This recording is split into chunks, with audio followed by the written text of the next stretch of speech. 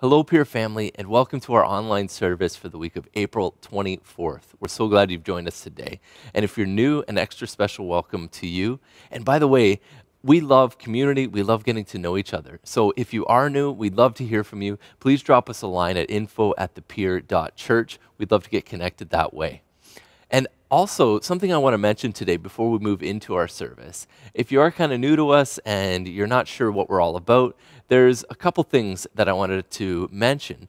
One, we love kids, and we've got a really good kids ministry called Kids Zone, a wonderful group of leaders. It happens every Sunday at 10 a.m., basically during our in-person service. So if you're thinking of coming in person and you have kids, there's a place for them. We'd love to meet them, and we want you to know about that. And also, with that in mind, our kids group just did something really fun just last Sunday over Easter. And we've got a video available of that. They came up and we worshiped together, and they did some actions to some songs. Go check out our Facebook page or our Instagram, and you'll see that there. You can watch that there. Just wanted to make sure you knew about it. Secondly, one thing about us too is we've got a youth group. We've got a youth group that meets on Tuesday evenings at 6 p.m., often in person here at the Pier, sometimes on Zoom. And this is the time for us to hang out, have some fun, have some snacks, but also to learn together in a safe environment about Jesus and explore our faith together. So that happens every Tuesday. You can email us about either of these things at info@thepeer.church if you'd like to hear more. Great. Well, I'm excited about our service today. We've got a time of worship together coming up. We're also going to go through a prayerful reading of Scripture together, and we're moving into a new mini-series called How to Read the Bible, Reading Biblical Narrative, which I'm really excited about that one too. So why don't we start off with prayer? Dear Heavenly Father, we thank you for today. We thank you for this time together. And we just pray that you would use it as you see fit. I pray for each of us that we would sense your presence and sense your love in this time, and that each of us would hear from you in this time through your word as we engage in worship, whichever means you see fit. We just want to invite you, Holy Spirit, to guide our time and to move through all of this. It's in your name, Jesus, we pray. Amen.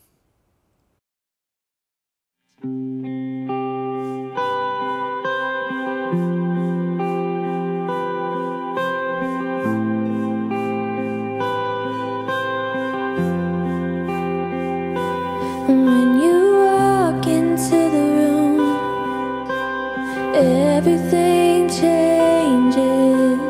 Darkness starts to tremble at the light that you bring. When you walk into the room, every heart starts burning, and nothing matters more than just to sit here at your feet and worship you.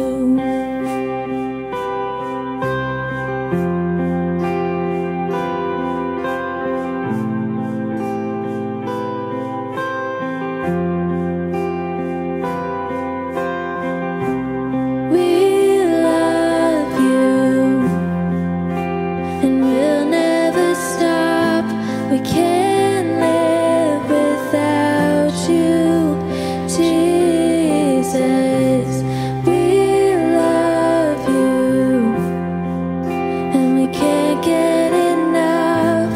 All this is for you, Jesus.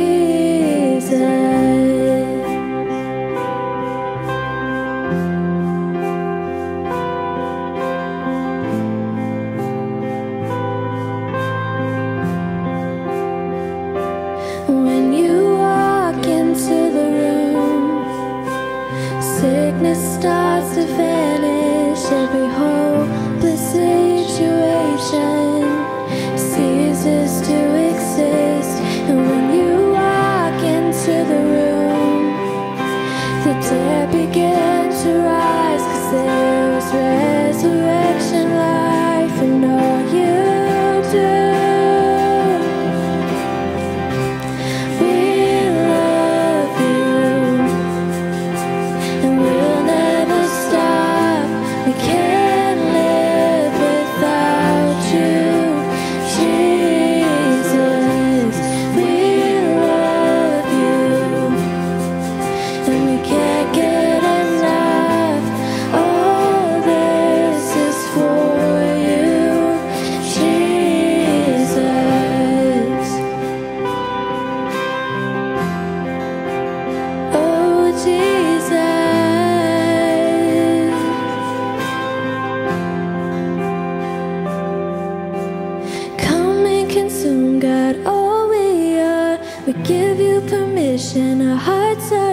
yours. We want you.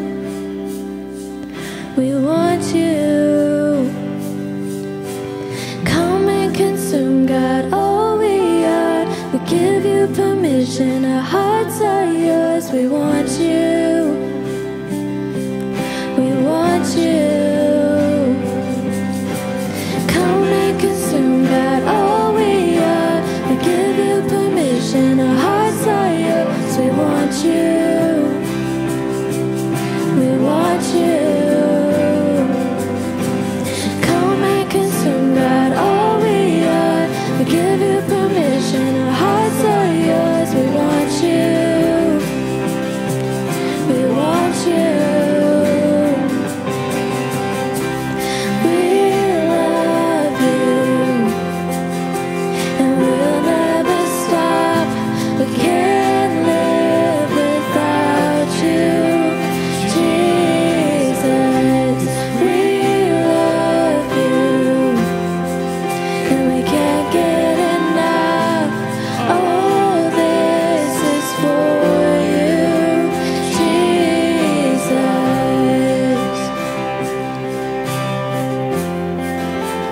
Oh, how we love you.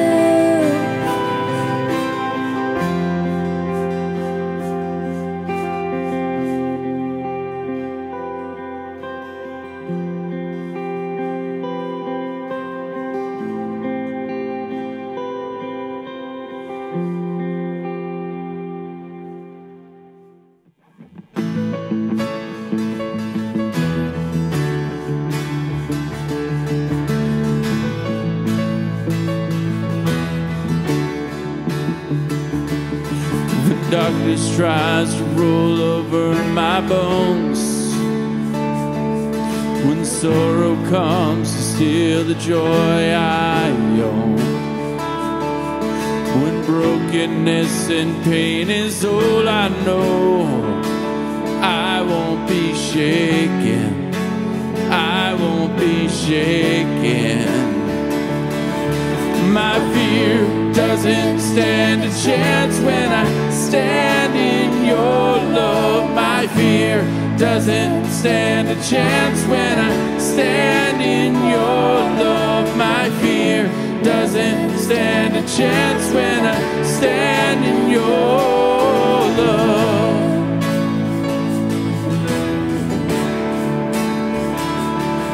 And shame no longer has a place to hide,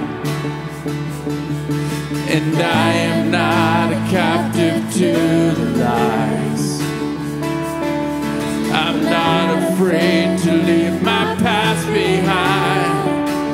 I won't be shaken, I won't be shaken. My fear doesn't stand a chance when I stand in your love. My fear doesn't stand a chance when I stand in your love. My fear doesn't stand a chance when I stand in your love.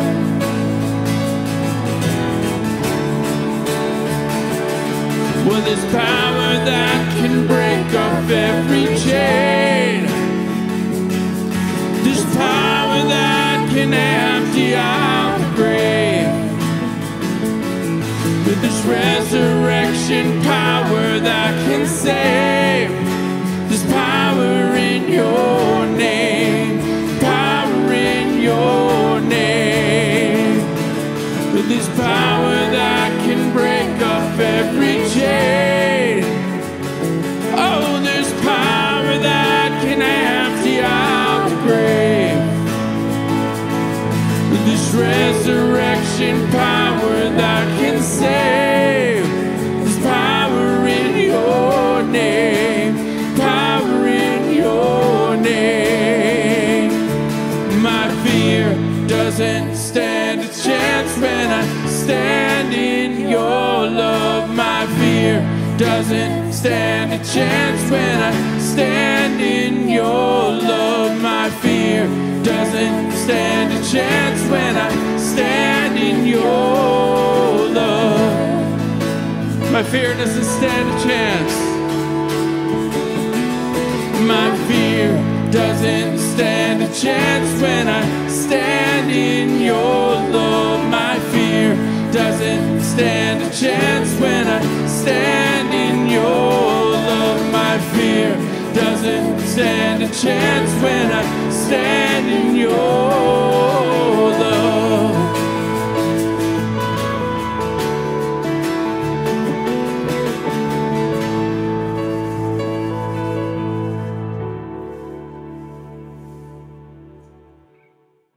Before we move into our message, I wanted to just extend this time a little bit more. I would love for us to prayerfully read through Scripture together. Maybe you've been with us before when we've done this, but we're going to go through the practice of Lectio Divina together now. This is a time where we will read Scripture through. We're going to read it through 3 times. And the idea is that we just kind of listen to the words, let them wash over us, and we make space for the Holy Spirit to speak to us through them.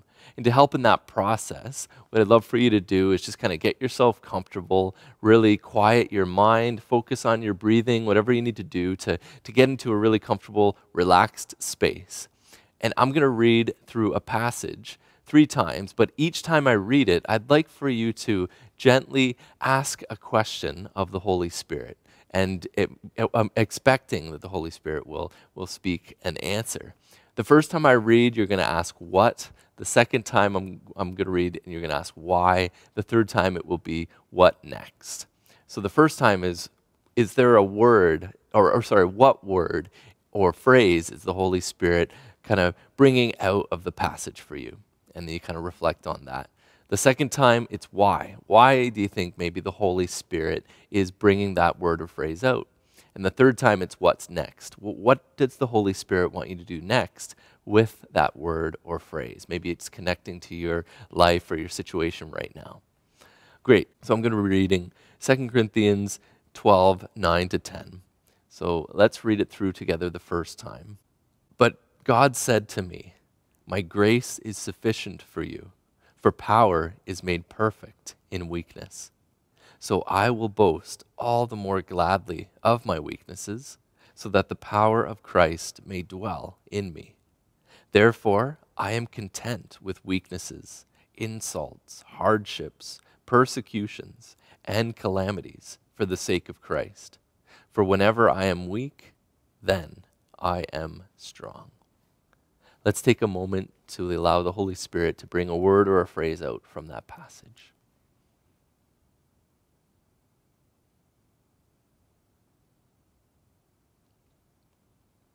Let's read it again, and this time we're asking why. Why is that word or phrase popping out? But God said to me, "My grace is sufficient for you. My power is made perfect in weakness. So I will boast all the more gladly of my weaknesses, so that the power of Christ may dwell in me. Therefore, I am content with weaknesses, insults, hardships, persecutions, and calamities for the sake of Christ. For whenever I am weak, then I am strong."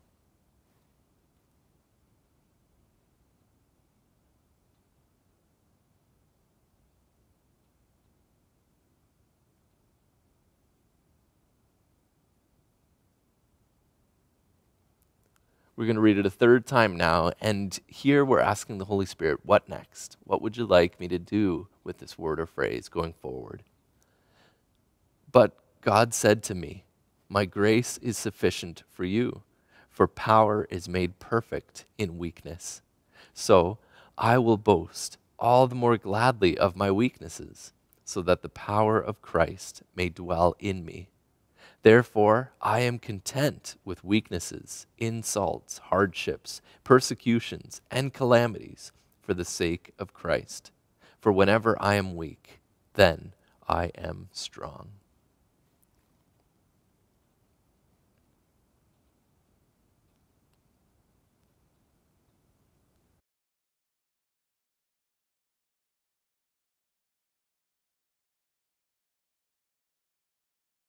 We thank you, Holy Spirit, for speaking to us today through Scripture.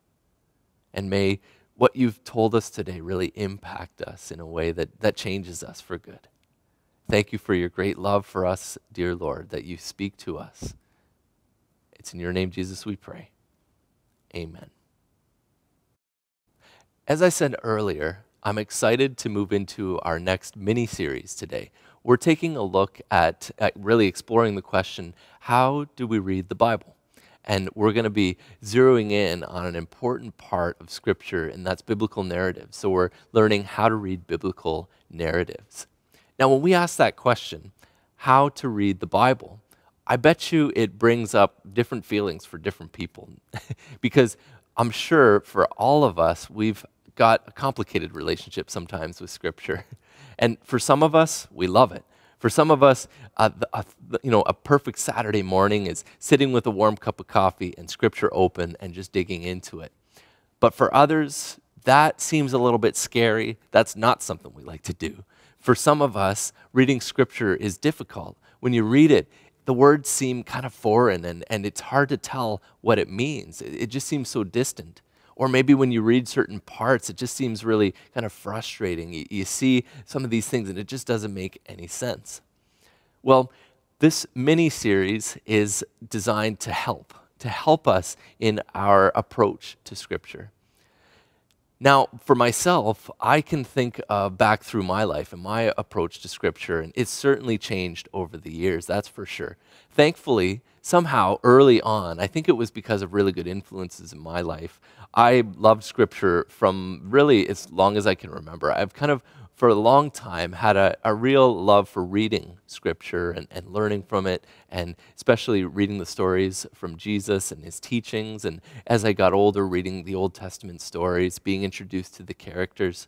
I've had a pretty good relationship with Scripture, but it's not to say it's been perfect, because there's been times when I've been really frustrated by it, especially certain things that happen in the Old Testament. It's really hard to reconcile those things with Jesus and Jesus' example. So I get that part for sure.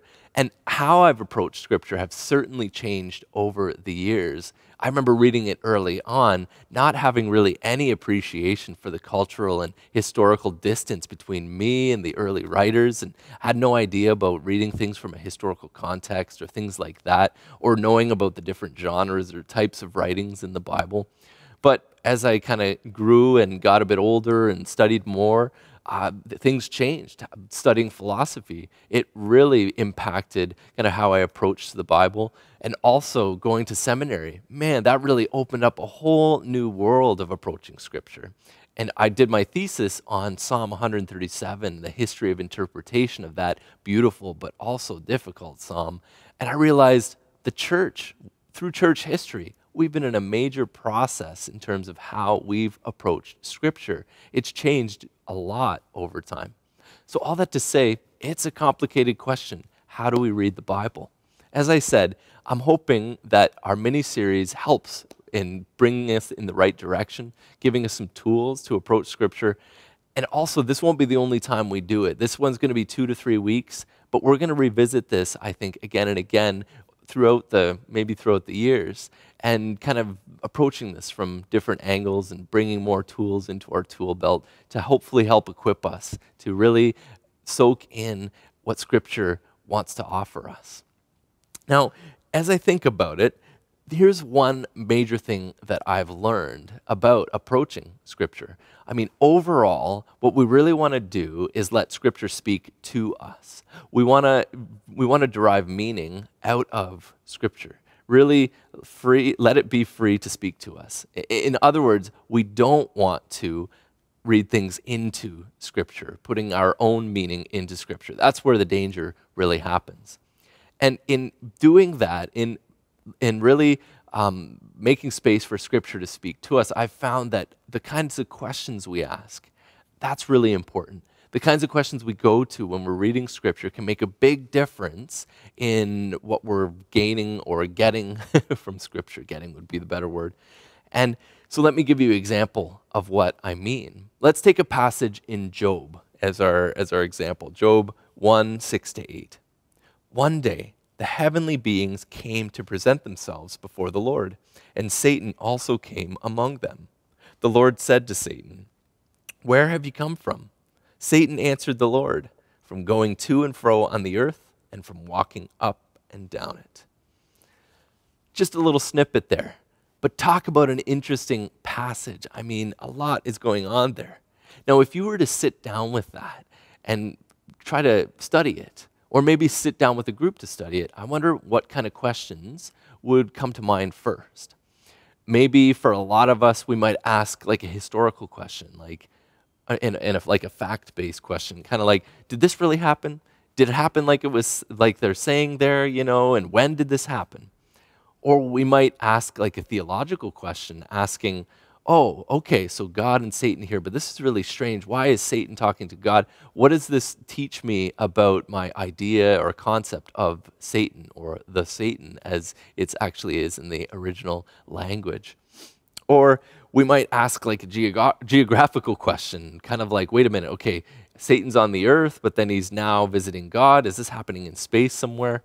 Lastly, we might jump straight to a practical question, a personal question, and ask, okay, what does this teach me about my own faith journey? Maybe we see Satan here and we think, okay, so if I'm in a situation where I feel like Satan is present, is this teaching me what to do? Those are some questions we might ask of the text here. And while these aren't bad questions per se, actually, in a lot of instances, and this is the case here, they might not be the most helpful questions to start out with. And actually, jumping to these questions might actually distract us from what the text is trying to speak to us. It might actually take us away from the author's original purposes for writing this. So that's what I mean by knowing the right questions to ask. And that's what we're exploring today. We're going to start to answer that question of how do we know what questions to ask so that we can really derive meaning from Scripture. Well, there's a lot happening in Scripture. You've got a number of books, and each of those books can be in a bit of a different style sometimes. There's general groupings, general genres that we can learn from. But even within those books, there's a lot of different types of writings. You got narratives, you got poetry, you got laws, you got genealogies, all sorts of different things, especially in the Old Testament alone. Well, today let's look at narratives, I think. I want to start for our mini-series, we're going to look at reading biblical narratives. And the reason why it's good to start here, for one, there's just so many stories in the Bible. I've been told that there's around a third of the Bible is actually stories. So it's a really important thing to learn about. And also, when you think about it, the Bible itself, from front to back, it's a big narrative. It's a big story about God. It tells the story of God's creation of the universe and planet Earth and everything in it. And it ends off with God's new creation. And in between, it tells the story or the narrative of God's redemption, that we call redemptive history. So the whole of the Bible is a story with a lot of different stories in the middle, kind of connecting it all together. So the Bible's a story. There's a lot of stories. Good place to start, learning how to read biblical narrative. And the thing is, once you learn to identify when you're reading a story, and actually it's pretty easy to do, it's pretty intuitive, we can spot a story from a mile away, that helps us to frame our questions. Actually, I've found it really helpful, especially in a group setting, to pretend when we're reading these stories, pretend you're in like a book club and you are together exploring and learning from a really brilliant work of literary art. Now, don't get me wrong, the Bible is more than just literature, but it is also literature. And when we approach it that way, ask kind of questions that we would ask of a great work of literature, that's pretty fruitful, I've found. Well, for the remainder of today, I just want to talk about two things. First, the purpose of biblical narrative, a little bit on that. And then I want to get into a pretty key feature of biblical narrative. You bring those together, it's going to be really helpful, I think. First, let's talk about the purpose of biblical narrative. Well, stories in general, they're really important. I mean, it's kind of distinctly human to tell stories. And why do we tell them? Well, we learn a lot from them. We learn a lot about ourselves and our relationship to all of creation. And also, they're really engaging, right? They're such a wonderful way of inspiring us, of even kind of influencing and persuading us into action and those sorts of things. And they're good for all ages. Kids love stories, adults love stories. We all love stories.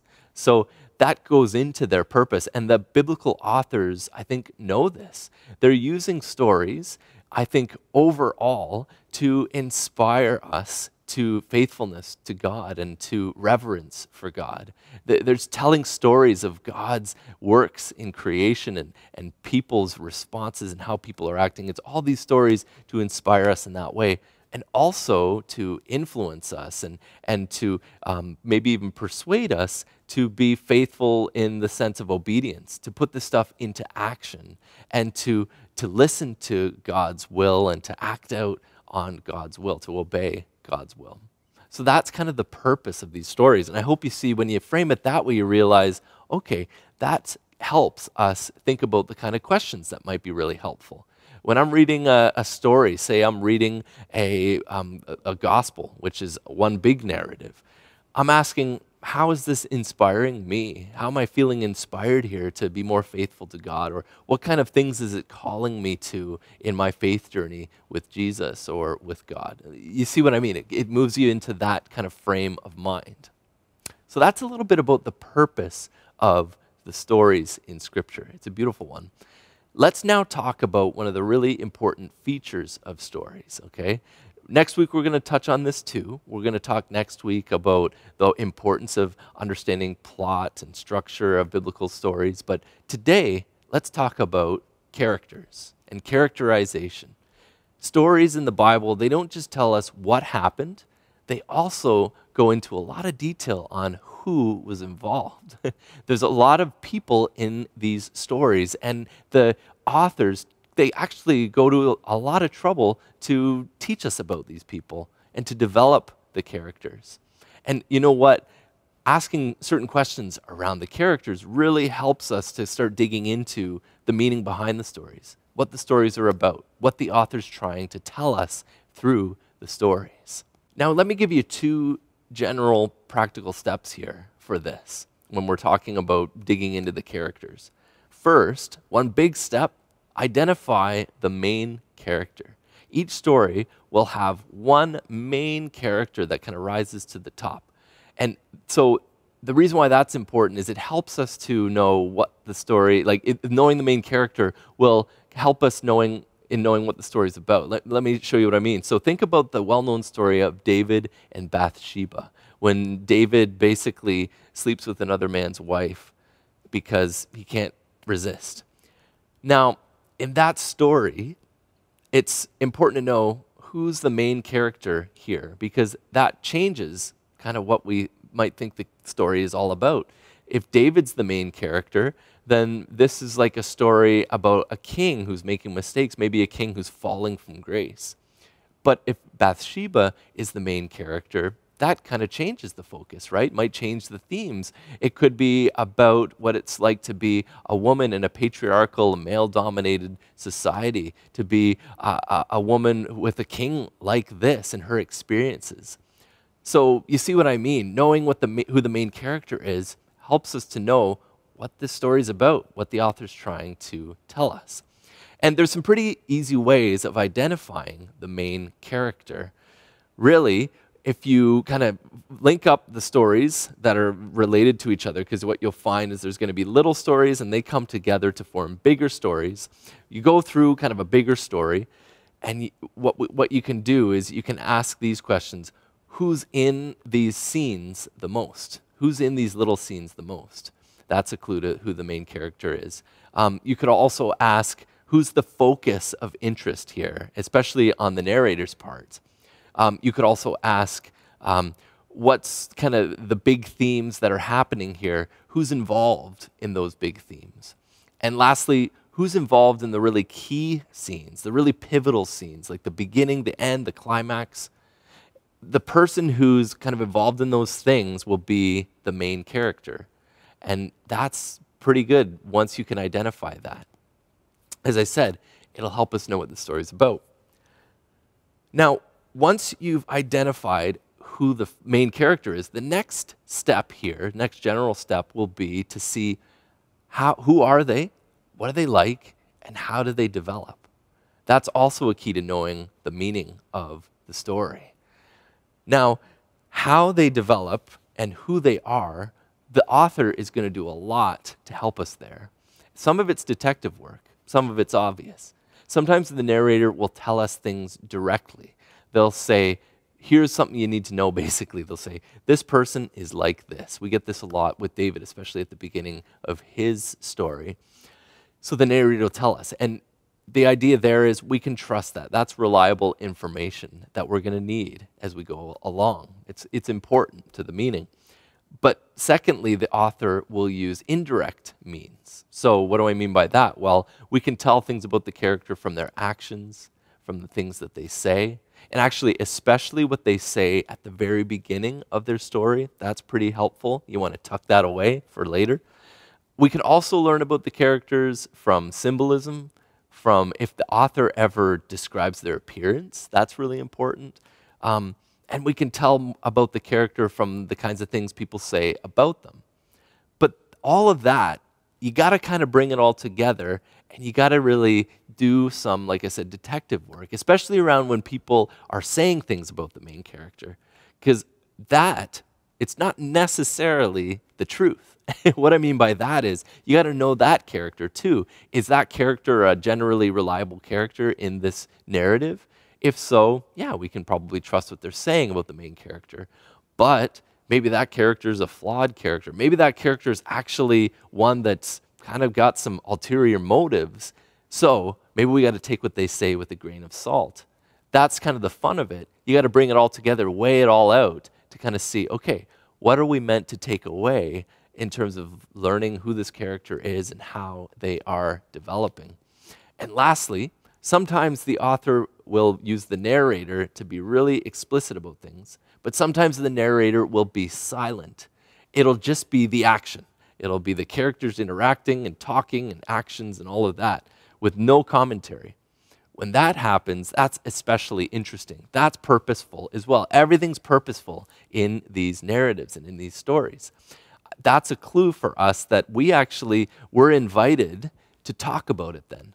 To talk, well, I wonder what's happening there. That's interesting that this person said that and that. You start weighing it out. What do you think about that they said that? Was that a good thing? Was that a bad thing? What does that tell us about the character? You know, it invites that kind of conversation. It's ambiguous for a reason.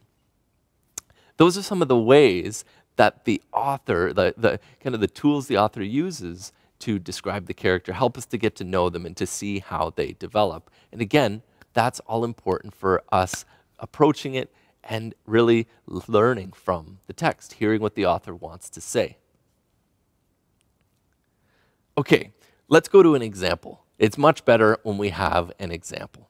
And okay, also here, this isn't just a lesson for us. We're here to hear from Scripture together as well. So I'd like to use this example, not just to kind of dig in to learn this method, but also I think we're going to see from it something really encouraging about God through this and what we can kind of tell, I think, from a lot of stories in Scripture. So we're going to go to this example, and then we're going to close up with I think, a really encouraging thought to finish off. So we're going to go to the story in Genesis 25, 27 to 34 of Esau and Jacob, the well-known brothers. Just before this, they've both been born. They almost came out at the same time, but Esau came out first. So he is the elder brother before this story happens. And then here's where it picks up. When the boys grew up, Esau became a skilled hunter, a man of the open fields. But Jacob was an even-tempered man, living in tents. Isaac loved Esau because he had a taste for fresh game, but Rebekah loved Jacob. Now Jacob cooked some stew, and when Esau came in from the open fields, he was famished. So Esau said to Jacob, "Feed me some of the red stuff. Yes, this red stuff, because I'm starving." That is why he was also called Edom. But Jacob replied, "Not so fast. First, sell me your birthright." "Look," said Esau, "I'm about to die. What use is the birthright for me?" But Jacob said, swear an oath to me now. So Esau swore an oath to him and sold his birthright to Jacob. Then Jacob gave Esau some bread and lentil stew. Esau ate and drank, then got up and went out. So Esau despised his birthright. Genesis 25, 27 to 34, and that's the NRSV translation. Well, what happened here? The what is pretty significant. We've got an exchange of birthrights, one brother becoming the elder brother through some trickery, actually. And this is really significant for the Israelites and their history because Jacob will be renamed Israel. He is the forefather of the Israelites. This is how he becomes the elder brother and the one who's the oldest son to Isaac, as in Abraham and Isaac. So this is pretty significant stuff in Israelite history. And Esau, he's significant as well. He's going to have a whole people named after him too, the Edomites. That's why the author says he's also called Edom. So the what is really important. But as you notice, the author is using the narrator to tell us a lot about these people, really setting things up in an interesting way, and we're starting to get to know these characters.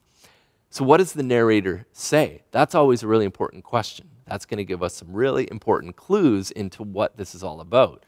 Well, he starts off by saying this, that when the boys grew up, Esau was a skilled hunter, and Jacob was an even-tempered man. So the author starts out by using the narrator to describe these two young men. Also introduces that pretty interesting tidbit about their parents, how there's favoritism happening, how Jacob's mom loves him and Esau, and their dad loves Esau. So, and it's because Esau hunts and he brings home some tasty food from his hunts. So you can sense that drama is afoot here. It's setting it up pretty nicely that way. And also, maybe you noticed it at the end, the narrator closes things off with a pretty important remark too. It says so Esau despised his birthright. In other words, he didn't really respect the fact that he was the eldest son. He didn't really prove himself to be worthy of that title. You can see how these things are really setting the tone. They're really introducing us to the characters and their development.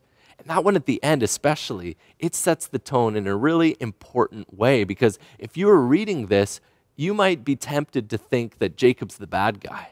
He's the one who, kind of jumped on this opportunity. His brother was at a weak point. He used it to trick him into getting what he wanted. But the author's saying, wait, not so fast. In the narrator's voice, he's saying, look at what Esau did too. Esau isn't innocent either. These are complicated characters. Remember, biblical characters are complicated. They're flawed just as much as they are good and strong. They have their weaknesses and all of that.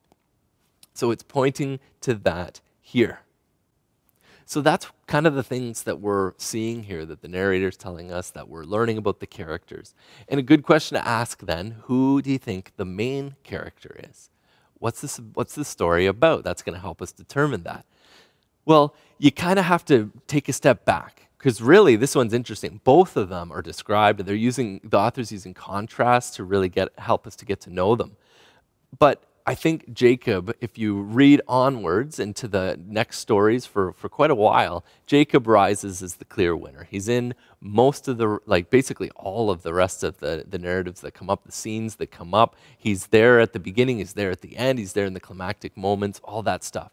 But Esau too develops a bit. He's important as well. But Jacob seems to be the main character.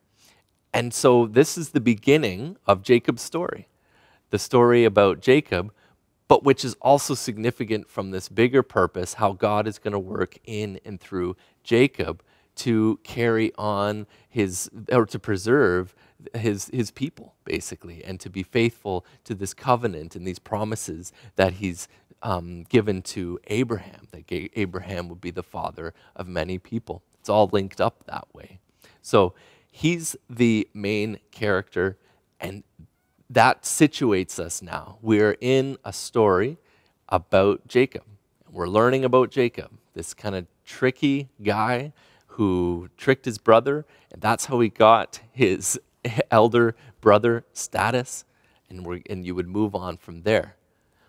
Okay, that's an example of what it would be to approach Scripture as narrative and as a story when we see that we're indeed in a story. And those are the kinds of questions that are good to ask. Remember, we're kind of treating it like we're in a book club, and it's actually a lot of fun to treat it that way. Asking, oh, what are you getting from this? What do you think when he did that? What do you think that symbolizes? What do you think that means? Those sorts of questions become really powerful, actually, because it's in doing that that we really start to hear Scripture speaking to us, because it's going to teach us some really important things about God, actually. We're going to hear the Holy Spirit speak through this to teach us about God and to teach us about God's faithfulness to us.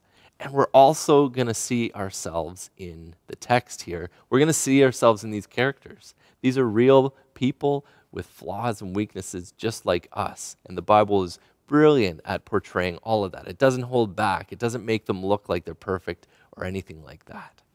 And by the way, amazing resource for all of this. Check out the Bible Project. They've got a whole section on how to read the Bible, and they've got like 6 videos on how to read biblical narrative. Highly recommend you go check that out. They have a great one on characterization here. So let's finish off now. And before we finish, I want to leave us with a really encouraging thought from this. And it's this.